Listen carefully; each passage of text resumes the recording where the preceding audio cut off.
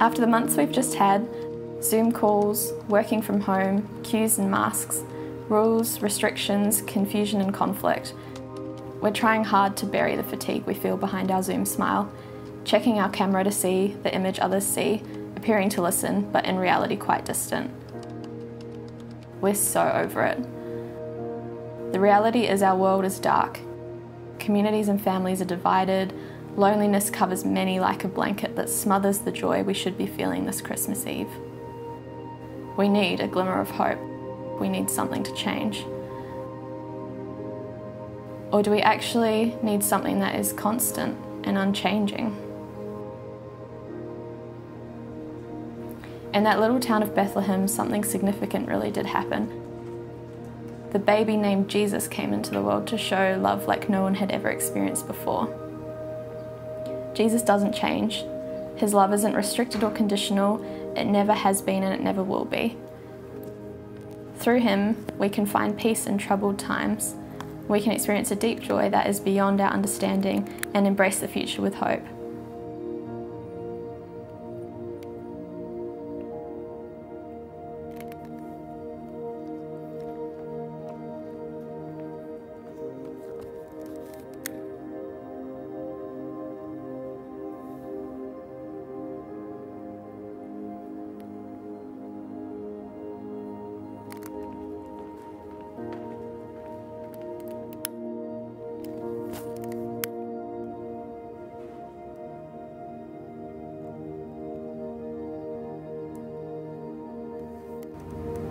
It's in the darkest places the light shines brightest.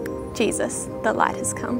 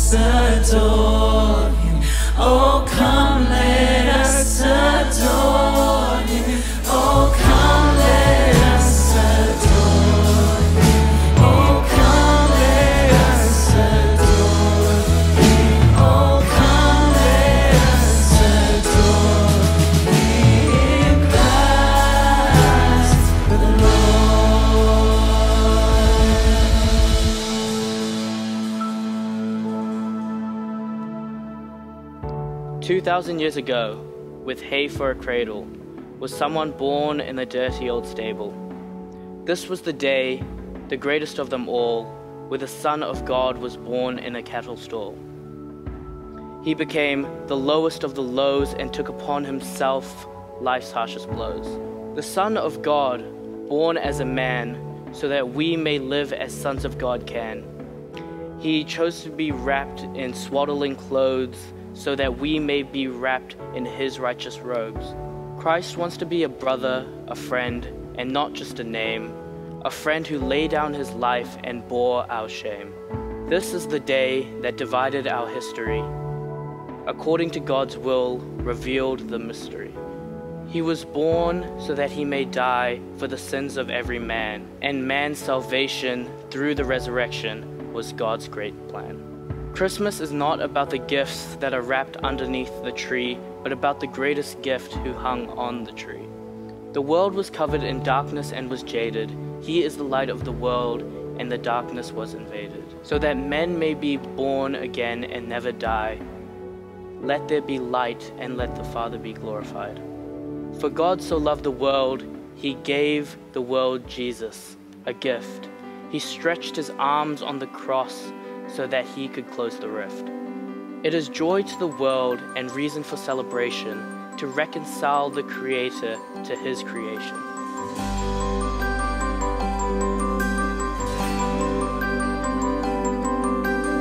Joy to the world, the Lord is come. Let earth receive her King. Let every heart prepare him room, and heaven and nature sing, and heaven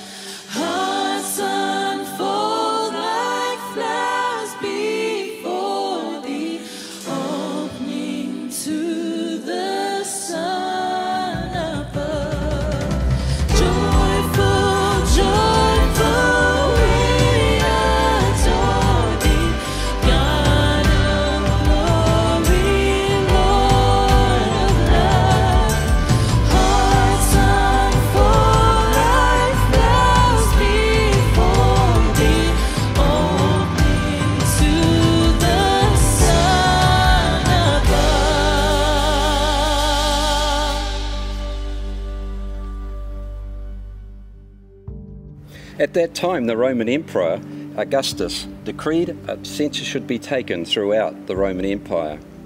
All returned to their own ancestral towns to register for the census. And because Joseph was a descendant of King David, he had to go to Bethlehem in Judea, David's ancient home.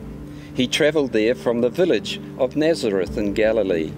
He took with him Mary, to whom he was engaged, who was now expecting a child. And while they were there, the time came for her baby to be born. She gave birth to her firstborn son. She wrapped him snugly in strips of cloth and laid him in a manger, because there was no lodging available for them. That night there were shepherds staying in the fields nearby, guarding their flocks of sheep. And suddenly an angel of the Lord appeared among them, and the radiance of the glory of God surrounded them, and they were terrified. But the angel reassured them. "Don't be afraid," he said. "I bring you good news that will bring great joy to all people. The Saviour, yes, the Messiah, the Lord, has been born today in Bethlehem, the city of David. And you will recognize him by this sign. You will find a baby wrapped snugly in strips of cloth, lying in a manger." Suddenly the angel was joined by a vast host of others, the armies of heaven, praising God and saying, "Glory to God in highest heaven, and peace on earth to those with whom God is pleased." When the angel had returned to heaven, the shepherds said to each other, "Let's go to Bethlehem. Let's see this thing that has happened, which the Lord has told us about." They hurried to the village and found Mary and Joseph, and there was the baby, lying in a manger. After seeing him, the shepherds told everyone what had happened, and what the angel had said to them about this child. All who heard the shepherd's story were astonished, but Mary kept all these things in her heart and thought about them often. The shepherds went back to their flocks, glorifying and praising God for all they had heard and seen. It was just as the angel had told them. Hark the herald angels sing, glory to the newborn King. Peace on earth and mercy mild, God and sinners reconciled. Joyful all the nations rise,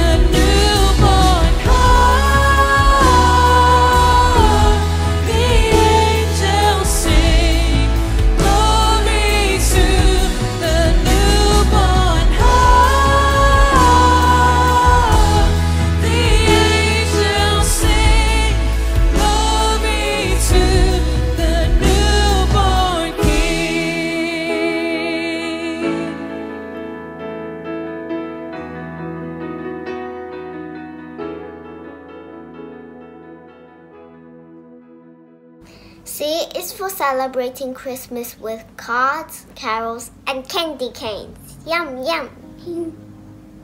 H is for holidays at the beach. Happiness when we get together with our family and friends and having to help clean up. R is for reindeer like Rudolph with a red nose. Real Christmas trees and really cool flashing lights. I is for the innkeeper who gave his stable for Jesus to be born. It is also for Emmanuel, meaning God is with us. S is for shepherds who came to the stable to share in the wonderful celebration when Jesus was born. T is for some traditions and thankfulness because Jesus coming to earth transformed the whole world. M is for Christmas music. Magi, that's the wise men and the memories we make together. A is for angels, amazing decorations, and all the food I'm allowed to eat, especially when it's a buffet. We can't help ourselves.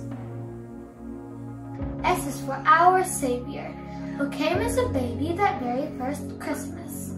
A gift from God to the whole world, and that's super special.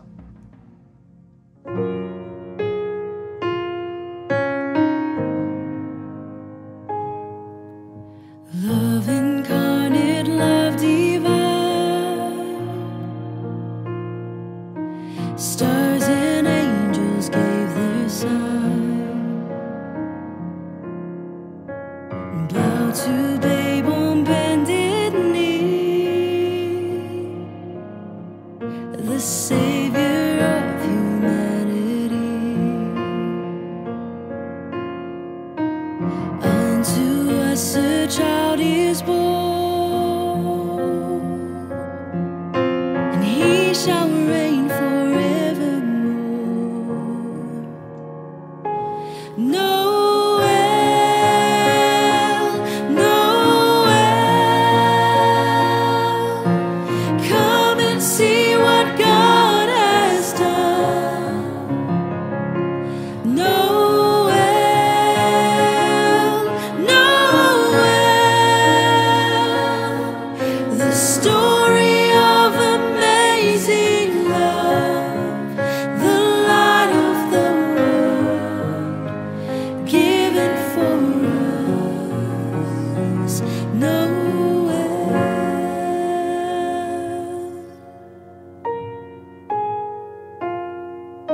Son of God and Son of Man, there before the world began, born to suffer, born to save, born to raise us from the grave, Christ the everlasting Lord, and he shall reign forevermore. Come on. Noel,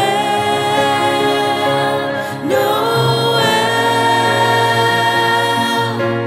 come and see what God has done. Noel, Noel, the story of amazing love, the light of the world, given for us. Noel.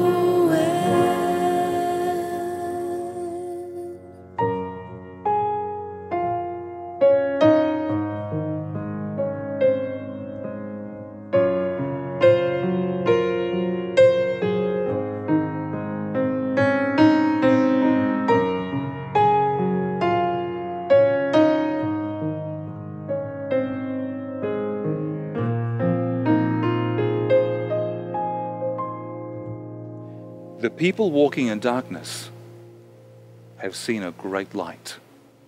On those living in the land of deep darkness, a light has dawned. For to us a child is born.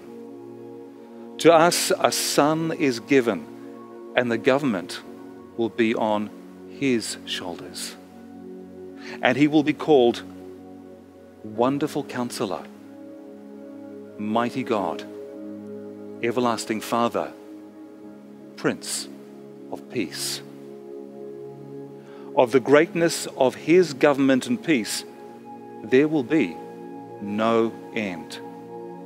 He will reign on David's throne and over his kingdom, establishing it and upholding it with justice and righteousness from that time on and forever. My family loves Christmas lights. We like to drive around the areas of our city this time of the year and look at the houses and streets that are lit up in spectacular ways. Christmas is full of lights. It's bright ones, flashing ones, lights of different colours and different shapes. And like many others, we hang lights on our Christmas tree. We hang lights around our house. We have candles burning in our home. Have you ever stopped and wondered, why do lights feature so prominently at Christmas time?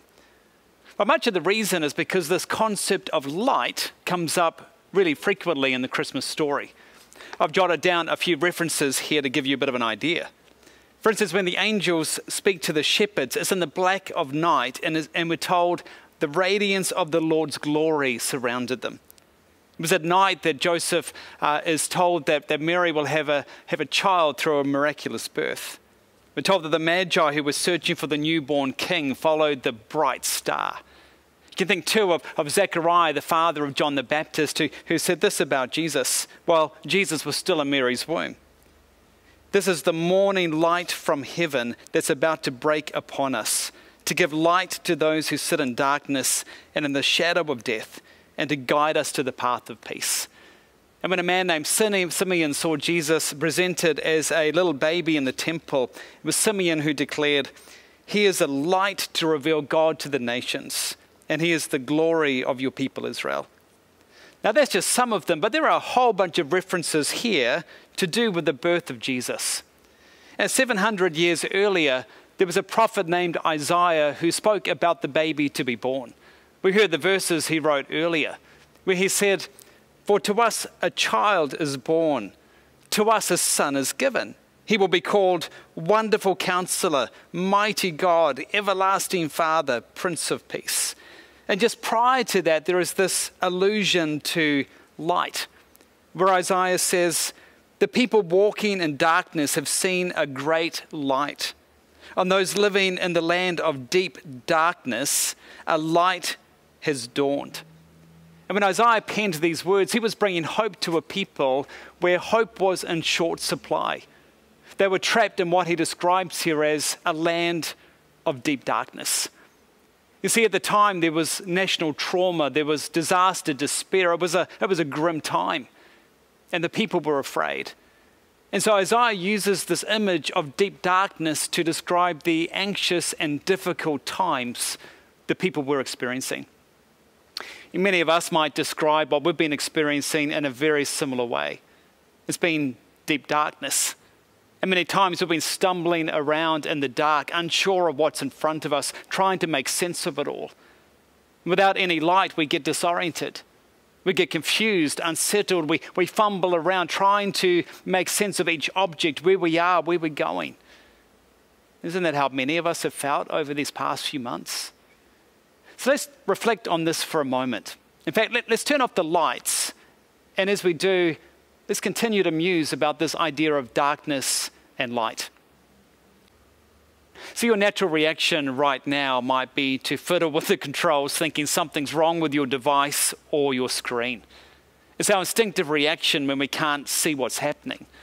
When things go dark, we're used to taking control, or at least trying to take control. And it's in these times that we discover we're not actually in control. We discover our vulnerabilities, that we can't see and know exactly what's going to happen day to day, that there are just so many unknowns. But thankfully, Isaiah has some good news amidst this bleak situation that we find ourselves in as we stumble around in the darkness. Isaiah continues, "The people who walk in darkness will see a great light. Even a little light has a way of causing the darkness to flee. The darkness begins to dissipate." And Isaiah continues in verse 2 of chapter 9.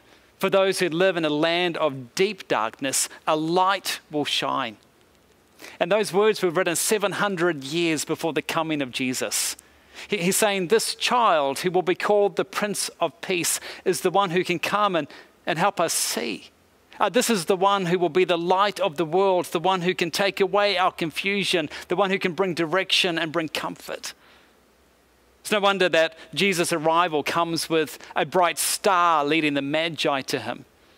That his coming is announced in radiance and the glory of angels who give the good news to the shepherds. Because they're saying he is the light of the world. This is the one who dispels the darkness. As one of his followers named John reflects on this coming of Jesus, he picks up on the same image of light to describe the birth of Jesus. He says, "In the beginning, the Word already existed." The Word is like John's pet name for Jesus. He said the Word was with God and the Word was God. And the Word gave life to everything he created, brought life to everyone. The light shines in the darkness and the darkness can never extinguish it. Do you hear what John is saying? The darkness can never extinguish the light. Darkness does not have the last word. Light triumphs over darkness once and for all. In a world of pandemics and terrorism and growing anxiety and unknowns, we need the certainty that light wins. In a world of stresses and strains and work and home and life, we need to know that darkness does not have the last word. Amidst all the disappointments and disruptions and darkness, we need to hear that light wins. You see, Christmas is the reminder that the light has already come. It's not that everything will change in the here and now. Later, in fact, John will quote Jesus' words, reminding his disciples of the hard things they will experience and see. And Jesus doesn't promise to shield them or us from the darkness, but he does promise that he has gone before us and has shone the light. And so Jesus says, "I've told you all this so that you may have peace in me. Here on earth you may have many trials and sorrows, but take heart, because I have overcome the world." I've overcome the world. I think we need to hear these words for this season. When my kids were afraid of the dark, Robin and I would place a nightlight in their rooms and leave the light on in the hallway. And my kids would yearn for those cracks of light that would slip across the floor and illuminate the unknown. After all, light demystifies the dark. And Jesus says, "I'm the light of the world. In me, you begin to see that you have no reason to fear. You begin to see that I am with you even in the midst of the deep darkness." So I invite you to adjust your eyes to see Emmanuel, God with us. Do you realize he's with you at this very moment by his Spirit right where you are? He doesn't dwell in some sacred building. He dwells where you are. That means you're not alone. You never have been. You never will be. It means you have nothing to fear. Even though you might not be able to see what might happen next month or next year, you have enough light to see that he is with you. Emmanuel, God with us. God providing direction amidst the unknowns of life. Emmanuel, the God who provides comfort and security in the here and now. And every time you see the lights on your Christmas tree or the candle burning in front of you, you can remember that Jesus is the light of the world. And in him, we're able to see again. But sometimes it's possible to have light in front of us and yet not see. It's what John goes on to say in his first chapter of his gospel. He says, the one who is the true light, who gives light to everyone, was coming into the world. He came into the world that he created, but the world didn't recognize him. He came to his own people, and even they rejected him. Apparently, many people around Jesus then, just as it is today, were blind and unaware that Jesus is the Creator walking among them. They just didn't see it. It's funny, isn't it, how we might see and yet not see. Anthony Doerr received the 2015 Pulitzer Prize for a novel, a work of fiction that was entitled All the Light You Cannot See. And it's a story of a young German soldier and a blind French girl who find one another in the chaos of World War II. Werner, the teenage soldier, has full access to his senses, but he lives in this murky, foggy world of grey tones and chaos and war and the dimmest of light. In contrast, Marie, the young French girl, is blind. But while she doesn't have access to her eyes, she actually sees everything. Her world bursts forth with vibrant colours and scents and textures. And while the book isn't a spiritual book, it reminds me of the way someone might be able to see with physical eyes, but be blind to what's actually staring them in the face. See, the author of that novel writes, the brain is locked in total darkness. It floats in a clear liquid inside the skull, never in the light. And yet the world it constructs in the mind is full of light. It brims with color and movement. So how, children, does the brain, which lives without a spark of light, build us for a world full of light? You know, that for me raises a question I want to put to you today. Are you willing to see in a new way? I'm not talking just seeing with these eyes. I'm talking about the way you see life. Are you willing to look this Christmas in a different way, to open the aperture of your life camera? Are you ready to let the light shine in and bring peace to the chaos of life? Well, how does that happen? Well, immediately after saying that some people couldn't see or recognize Jesus because of their spiritual blindness, John says, but to all who believed him and accepted him, that's Jesus, he gave the right to become children of God. So the Word became human and made his home among us. John says the gateway to really seeing is through accepting Jesus as the one we will follow. To allow Jesus to reframe the way we see life and do life. And as we do, we're accepted into a spiritual family. We find life in relationship with Jesus that affects the now and the future. You know, some of you have been fumbling around in the dark looking for direction for some time. You've been trying to make sense out of all the confusion. Perhaps you didn't even realize it at the time, but when you look back and you see the experiences you've sought, the decisions you've made about where to live and who to marry and why you work, many of them are actually about seeking purpose and fulfillment and identity. Ultimately, trying to make sense of what you see in life through the lens that you have. And the message of Christmas says, well, we don't need to search. We simply need to receive. So my ask is this. Will you allow Jesus to bring the light into your life so that you can see in a new way? That was a choice I made many years ago on Christmas Eve. I knew the story of Christmas really well, but I also knew it wasn't personal to me. And it was on a Christmas Eve that I chose to make it personal. And I did that by praying a simple prayer that effectively just said, yes, Jesus, I like to have you in my life. I like to follow you. And tonight I still choose to see Jesus as the hope of the world, the one who is able to renew all things. So will you make that choice tonight as well? Maybe like me, you've responded to that invitation some time ago. But perhaps you've lost your way and you've got distracted by all that we've experienced this year. And yet this is the moment to grab hold of the Christmas story anew and allow the light to flood into your life once again. Because darkness never has to have the final word. And as we're going to sing soon in that classic Christmas carol, O Holy Night, there is a new and glorious morn. And every time you see the Christmas lights blinking and the candles burning around you, remember, Jesus is the light of the world. It's in Jesus that we can now see. It's in relationship with him we realize that darkness will not extinguish the light.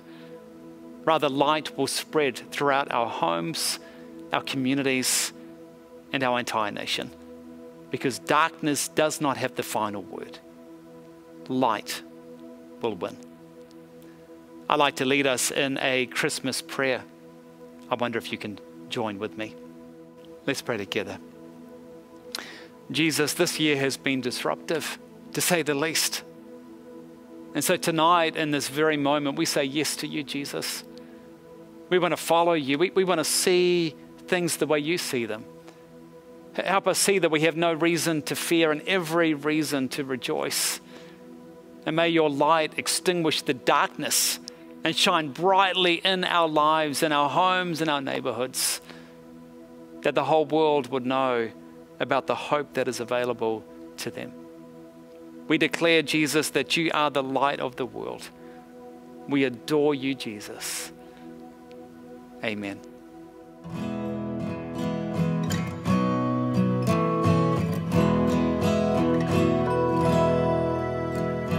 Holy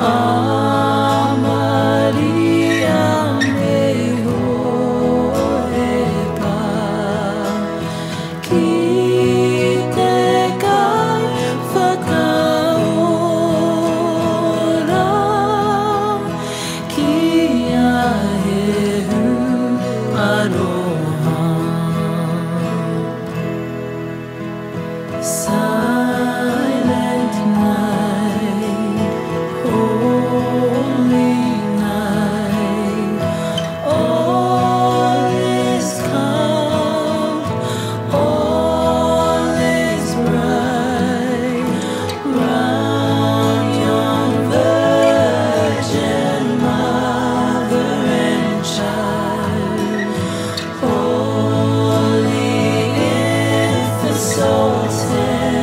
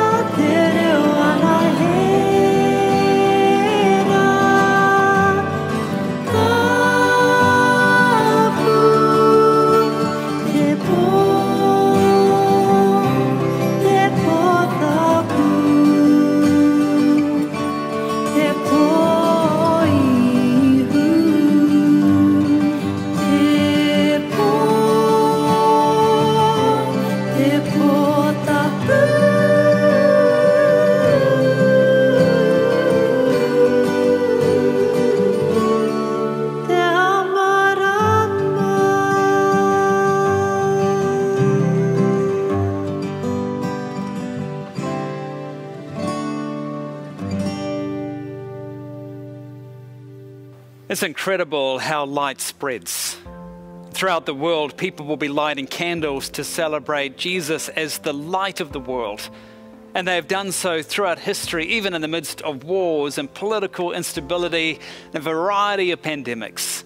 Decade after decade, century after century, all declaring that Jesus is the light of the world.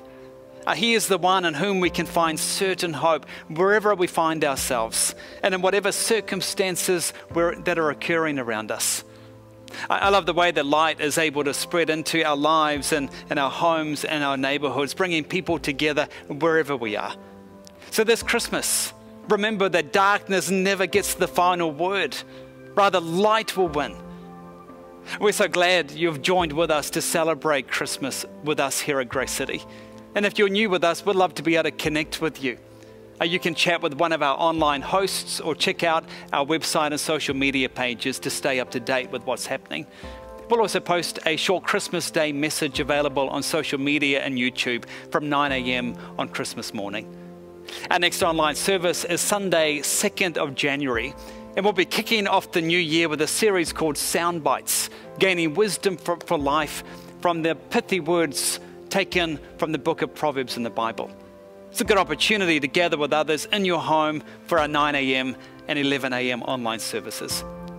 We'll also begin in-person services the very first Sunday of February, and I am looking forward to gathering with you all face to face.